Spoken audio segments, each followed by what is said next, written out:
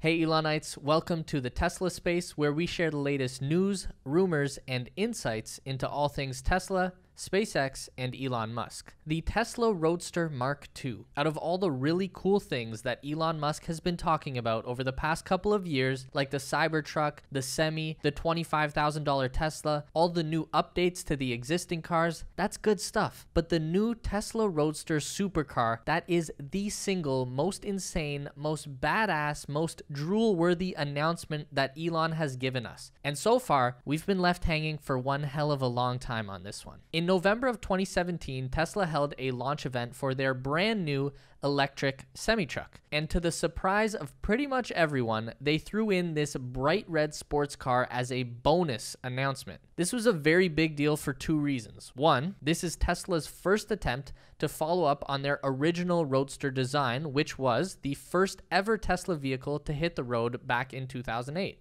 Production of the OG Tesla Roadster ended in 2012, and they have not sold a purpose-built sports car since then. Reason number two, the specs that were announced on this car are absolutely batshit crazy. The fastest production car ever made, with a claimed 0 to 60 time of 1.9 seconds, a 0 to 100 mile per hour time of 4.2 seconds, and a top speed of over 250 miles per hour. These numbers put the Roadster in the same league as F1 race cars in terms of acceleration performance. Elon wanted this announcement to be a smackdown on gasoline-powered supercars. And even 3 years later, that flex still stands, as no other auto manufacturer has been able to achieve a 0 to 60 time under 2 seconds with a street-legal car. Then Elon started talking crazy and telling people he was putting SpaceX rockets in the car, and things just got ridiculous. But as we're coming to the end of 2020, we still have no Roadster on the market, and there have been very few updates given on what stage of readiness this beast is actually in. So let's take a look at what we know about this car as of November 2020, some educated guesses we can make about how it will work, and what updates to expect in regards to the Roadster in 2021.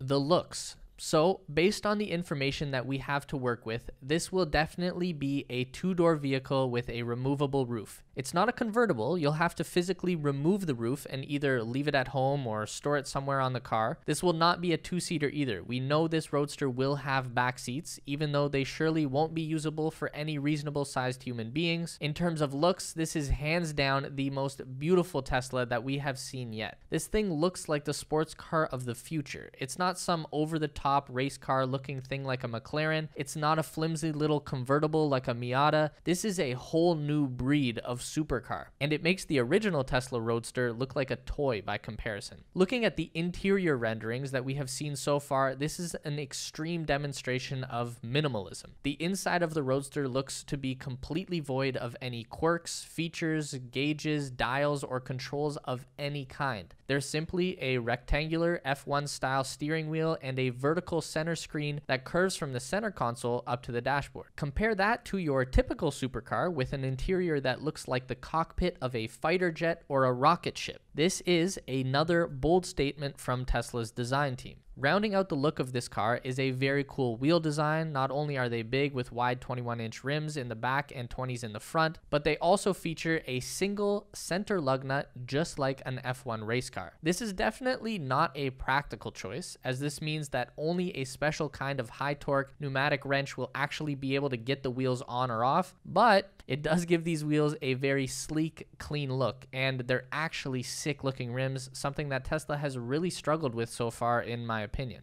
The power. This is where the real magic happens. The Roadster will be getting Tesla's new Plaid powertrain and high-efficiency battery cells. This is the same 3-motor system that was just released in the Model S Plaid. That means 2 motors in the rear and 1 in the front. That name Plaid is reference to the movie Spaceballs, where the only speed faster than Ludacris was Plaid. Anyone under the age of like 25 is not going to have a damn clue about that reference. It was a Star Wars parody movie. It's pretty funny. Anyway, with each rear wheel having its own motor, that will mean more efficient and more controlled power delivery to the wheels. The car should have much better control over traction because the rear differential will no longer be needed, which will be key to nailing those ultra fast 0 to 60 times. The tri-motor design will also allow for more accurate torque vectoring. which is a system the car uses to distribute power between the front and rear wheels and increase rotation during cornering. So Plaid will also mean better handling in extreme situations. The battery system powering these three motors will be the new high-efficiency cell that we saw announced at Battery Day. You can check out our video on that for more details. These cells will be key to achieving the 620 miles of range that Tesla are claiming for this car. That is by far the longest range of any battery-powered vehicle. It even exceeds the new Model S Plaid at 520 miles. Just for reference, the closest non-Tesla EV in terms of range that is available right now is the Chevrolet Volt, and that gives you just 259 miles of range. It's also very likely that the Tesla Roadster's batteries will be housed in the new structural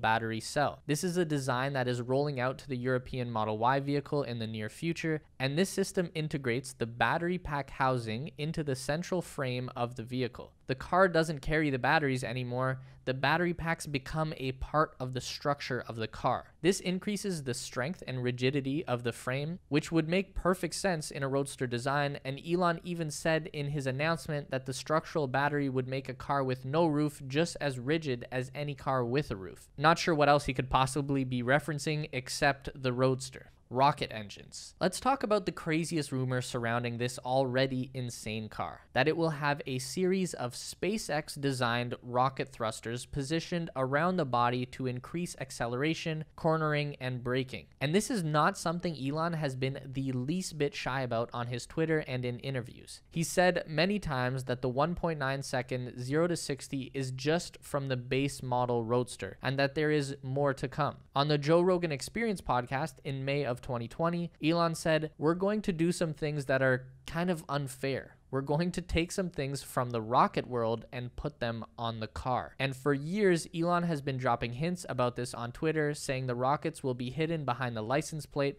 and flip out like a James Bond car. I don't know if this is just a sales pitch to keep up the hype on a car that is still far away from production or what this is all about, but the YouTube channel Engineering Explained did a very in-depth scientific look at this cold gas thruster system. He's a very smart dude with a very large whiteboard and an impressive collection of markers, so I'm inclined to believe him when he says that not only is the rocket-powered Roadster possible, but that it should also be capable of making a 0 to 60 time of just 1.1 seconds. He explained that this would be a one-shot party trick and the car would not be able to reproduce this feat every time you stomped on the gas. The acceleration would be made possible by a 10,000 psi compressed air tank that would replace the back seat of the car and could supply just enough thrust to power the rockets for 1 to 2 seconds. There would be a pump that could replenish the tank with gas, but it wouldn't be a reliable on-demand power source. Engineering Explains breakdown of the system as he sees it kinda debunks the idea that thrusters could work as a cornering aid. Because the supply of compressed gas is so limited,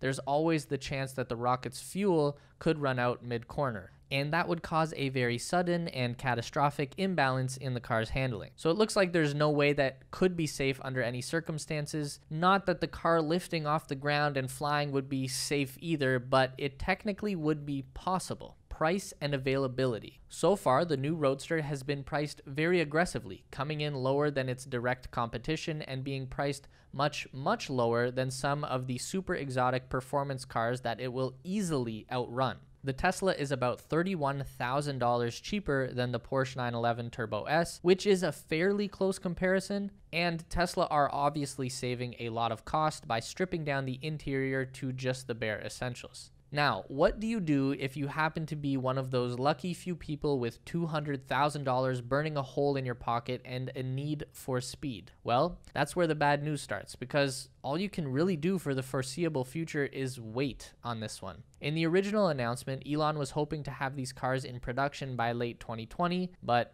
clearly that's not happening. When he was speaking to Joe Rogan on the podcast in May, Elon did not give us much hope that the Roadster will be here anytime soon. When Joe pressed him on when the new sports car would hit the road, Elon kind of stumbled and said, well, we should probably do the Cybertruck and Semi first. The Roadster will be like dessert. It has to come after. And since we are still waiting for a release date on that damn Cybertruck, that pretty much cements that the Tesla Roadster will remain a dream for at least a few years to come. But while we wait, let us know what you think about this crazy car in the comment section down below. Do you think we will ever see a Tesla Roadster being sold with rocket boosters built in? If you want to continue to learn about everything regarding Tesla, SpaceX, and Elon Musk, we've got 2 more video options for you on the screen to check out. Don't forget to give this video a thumbs up today if you liked it, and subscribe to our channel for weekly content just like this.